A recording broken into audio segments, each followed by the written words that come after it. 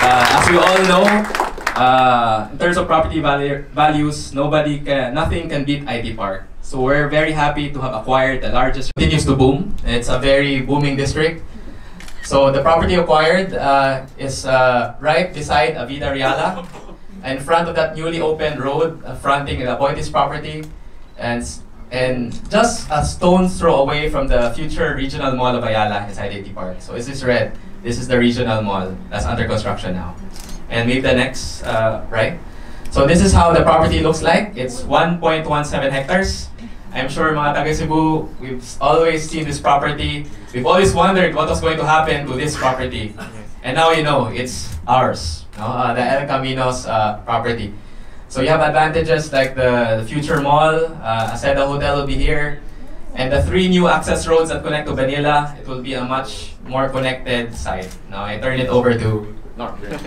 Thank you. So there's 3 elements we want to discuss with you today. First and foremost, if we can go to the next slide. Basically, what's really important is with a development like this, we believe it's really important from a placemaking point of view to really create a 24/7 environment. So we're not just looking to come in with residential or an office building. We want to participate with both of those and then connect them via retail environments. And I think that's very important in terms of the success and the placemaking. So what we've chosen to do is, here is Del Mar, and then here's the smaller road called India. The Ayala development is right next door. So what we've tried to do is to position the residential tower at the front of the property at the 100% intersection and basically design it in a way where we can take advantage of views that both look over the golf course and out towards the water, towards the 2 zones where we'll probably have a BPO component at the bottom and then a higher end Class A office environment at the upper portions. And you'll see in a minute here how we've kind of started to look at how to stratify the layering of that. But I think what's the second point that's really, really critical here, the site has been called a parkland, if you will. It's a green environment to the area, and that's something we do not want to lose.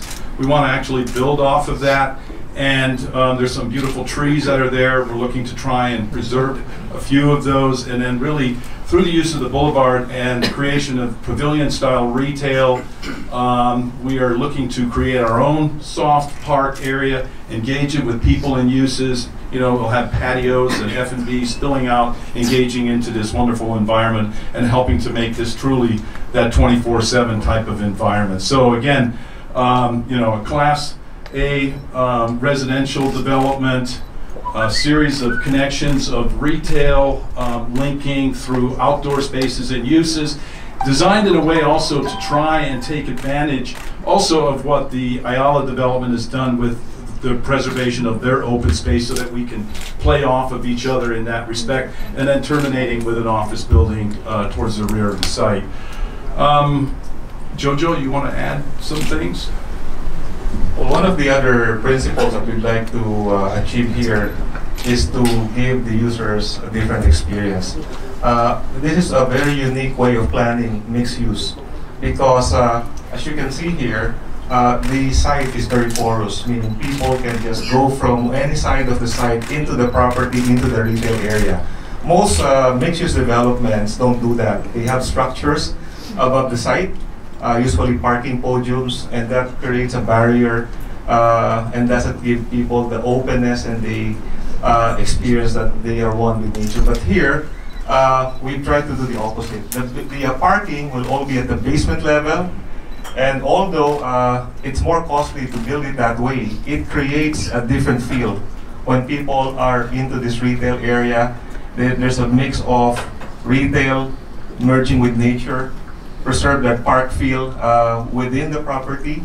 And we believe that this is one of the very few properties, not only in the Asiatown IT Park, but in the whole Cebu Business Park, where this kind of mixed-use planning is done. Very good.